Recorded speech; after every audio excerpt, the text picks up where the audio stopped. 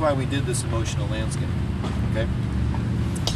When we do this, if your ideal state of activation is right out here, okay, if that's where you do your best, then what you want to do is you want to do whatever it takes for you to get to this state as often as possible out there on the golf course. And so now that you know that all of these other states are out there, you know that when you're anyplace else except here, you're not in your optimal state. And so you can now begin to proactively take action to get yourself into your best emotional state to help you play your best golf. Does that make sense? Now, if this is your best area of activation, and then you want to just do something to calm down. If you are in here, then you want to do something to make sure that you are at the right activation level. So there is a two-step process. It's actually three-step. There's a three-step process to deal with the emotional landscape.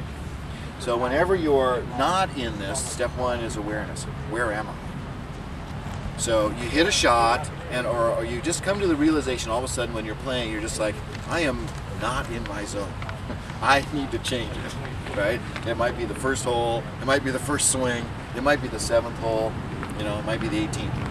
But at some point you're going to realize I need to change it. Take your temperature and say, where am I on the emotional scale?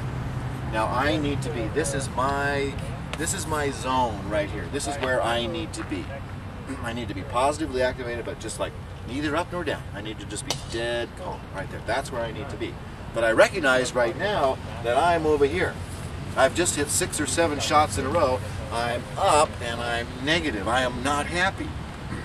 So number one is awareness, right? Number two is get to neutral.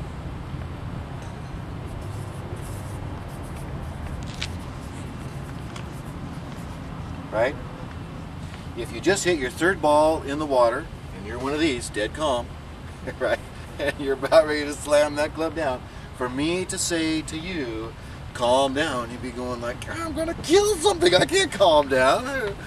Right? So step number one is simply get to neutral. Think of this line, up and down line, right? Because this is negative, positive. That's right in the middle. That's your neutral line. So the first thing you need to do is you need to drop whatever negative space that you're in, even if it's a positive but down space. You need to get out of that space and get to neutral. What's the quickest and easiest way to do that?